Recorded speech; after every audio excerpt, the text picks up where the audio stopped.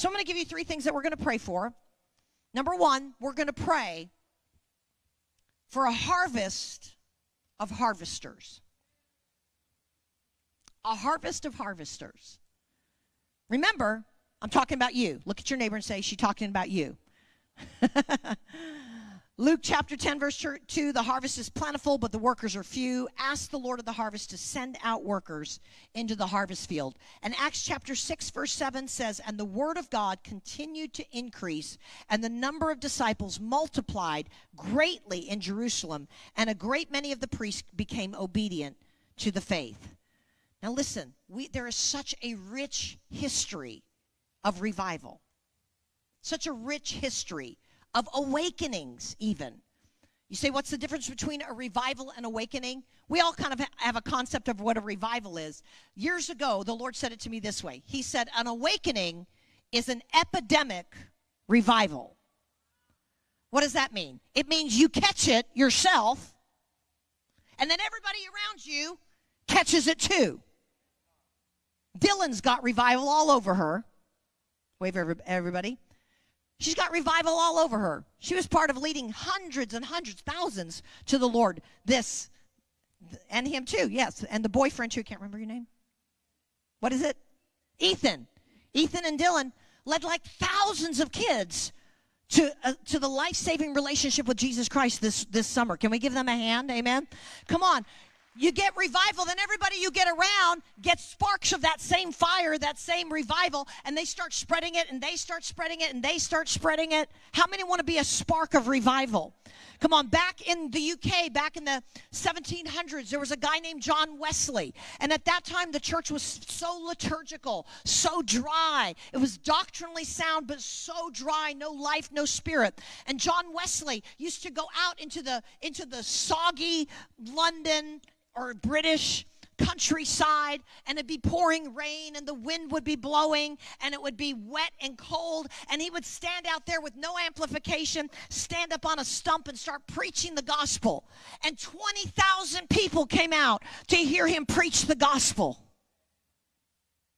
And someone once asked him, they said, how is it that you get people to come out and stand in the rain and listen to you preach? And John Wesley said this. He said, that's easy. I set myself on fire, and people come to watch me burn. Come on, are there any burning ones in here today? Are there any burning ones that say, I want God to light me on fire with his love, light me on fire with his power, light me on fire so that I can be one that carries revival wherever I go? Come on, revival isn't a tent. It's not a building. You are revival. You carry revival with you everywhere you go. We got to get that mentality. You say, oh, that's just not my personality. God didn't say, these signs will follow those that have the right personality. So many revivals that we could talk about and that we have talked about. But I want to tell you what's happened over the last 12 to 18 months. How many remember George Floyd that died that tragic death in Minneapolis? A new friend of ours, Joshua Giles, young African-American man, probably 30. And he was pastoring a successful church in North Carolina, and several years ago, the Lord said, I want you to lay down this church, pass it on to somebody else, and I want to move you to Minneapolis. He said, Lord, do you know how cold it is in Minneapolis? Okay? He says, I'm a boy from the South, but yet the Lord moved him to Minneapolis. He started kind of a core leadership team, was looking at planting a church, still couldn't really figure out why God took him there. Until last summer, when George Floyd died on that street, a matter of 2 or 3 blocks from his home. So you know what Joshua Giles did with some of the other people that were part of his team? He went down to the very spot that George Floyd died and would go out there day after day and preach the gospel. He'd start ministering to the crowds because crowds of people were coming. And he'd start preaching the gospel. He'd start moving in the gifts. He'd start prophesying over Muslims. He'd start sharing words of knowledge with people in the crowd, and they would fall to their knees and start weeping and crying and giving their hearts to Jesus. So much that they actually had to bring a baptismal tank and put a baptismal tank right on the same street corner that George Floyd died at, and for weeks and weeks after that, they were baptizing people into the kingdom on the same place that man lost his life. When all the California churches shut down last year, a young lady named Jessie Green, 30 years old or so, Jessie Green decided we're going to take our worship band out to the beach at Huntington Beach. And we're going to set it up out there. They say we can't meet in our churches, so let's go out and let's do worship on the beach. And unsaved and saved alike flooded Huntington Beach and started hearing not just worship, but they started hearing the gospel preached. And they would give an altar call and get them saved. And then as soon as they got saved, they'd take them straight into that cold Pacific water and baptize them into their new relationship with Jesus. Amen? Last year, there was a bar in New Orleans. Yes, I'm going to talk about a bar on Bourbon Street. It's called Sinners and Saints. Year before last, the owner of the bar was in a mess in his life. In a mess. And he kind of went away just to kind of think about his future. And while he was thinking about his future, he had an encounter with Jesus and gave his heart to Jesus out of that encounter. After he encountered Jesus, he decided, well, I'm a Christian now. I better go sell my bar on Bourbon Street. And Jesus said to him, no, son, I have need of your bar. So all the religious spirits just leave, okay? No, son, I have need of your bar. And so he started bringing in a worship leader, Chris Burns, and they would do worship sets night after night right down on Bourbon Street in a bar called Sinners and Saints. And people would flock in, hundreds of people would flock in to the sounds that were coming out of that bar. And when they got in there, they heard the gospel preached, and they were giving their hearts to Jesus in a bar on Bourbon Street. Even last year during shutdown, there was hundreds and hundreds of people that gave their hearts to Jesus. By the way, they have a whole baptismal tank right in the bar. They don't let them just give a sinner's prayer. No, they take them straight up the steps and dunk them in the baptism tank, and they're born again to new life. Come on, guys. The new revival that God is bringing is not going to look like anything from a past season. It's a brand new time. It's out of the box. But God is looking for those that will be harvesters. God is looking for those that will bring revival on their jobs or in their schools.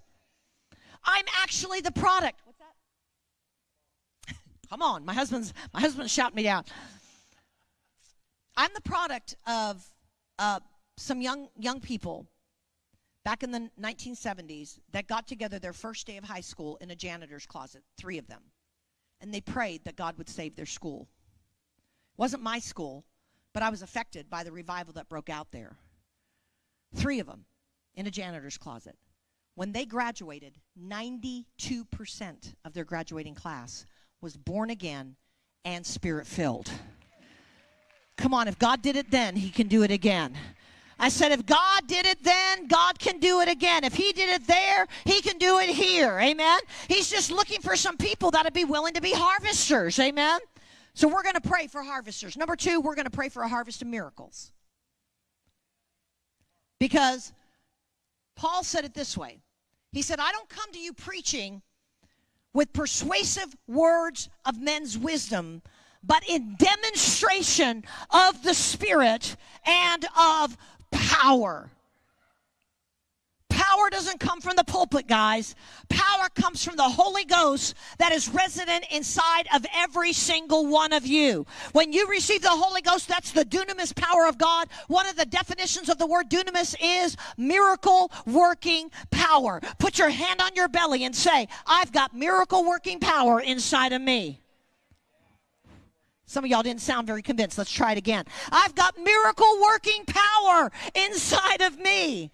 Amen? Look at what it says. It says, and they overcame by the blood of the Lamb, the word of their testimony, and loved not their lives unto the death. In Hebrew, the word testimony means do it again. It means repeat it, duplicate it, do it again. So when God does something for us, how many has God done something for you? Has done something for you? Has it set you free, healed you, given you a new life, given you a new start, given you vision, given you hope? Come on. Because we're partakers, then we begin to testify and say, this is what Jesus has done. And whenever we testify, see, the Hebrews believed that when you gave a testimony, it opened up the heavens so that God could come down and do it again. Do you understand that that's what the thinking is behind the feast? Let's keep it then so that God can do it again. Let's keep telling the stories. Let's keep talking about the things that God's done in the past. But let me just say, we're not, to get to our future, we're not going to the past, but we're going to use the past to pull it into our future to begin to release us into a whole new day. We've got to get a harvest mentality. We've got to understand that God wants to use us to do miracles. God wants to do miracles for us, but he also wants to do miracles through us. And one of the ways that happens is by giving a testimony.